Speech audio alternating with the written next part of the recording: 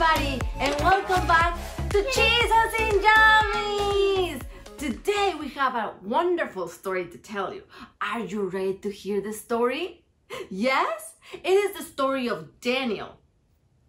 He is Daniel.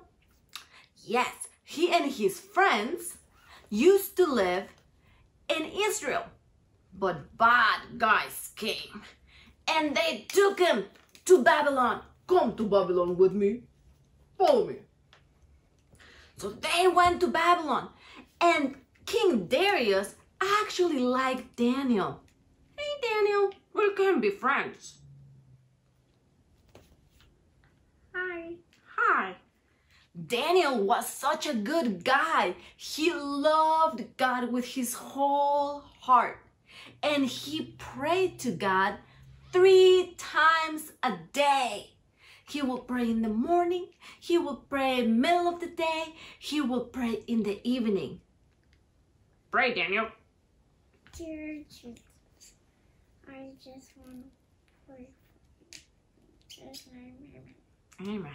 But these guys were so jealous of Daniel. I am so jealous of Daniel because the king really likes him and I want the king to like me. Oh, I have an idea. And he had a really bad idea. My idea is that I'm gonna make a law that nobody can pray to anybody else but the king. King, you should make everybody to pray to only you. That seems like a fair idea, the king said. The king was thinking, you know what? That actually sounds pretty good. Let's make that happen. And you know what was gonna be the punishment if they didn't pray to King Darius and they prayed to anybody else? They were gonna throw him into a lion's den! Ha ha ha ha! The lions will be so hungry that when the people fall down, they will eat them!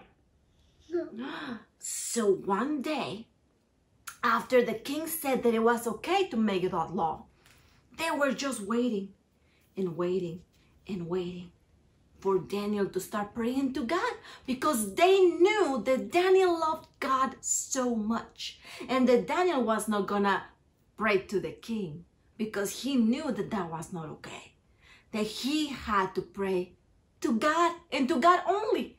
So he sat and he waited, right? Dear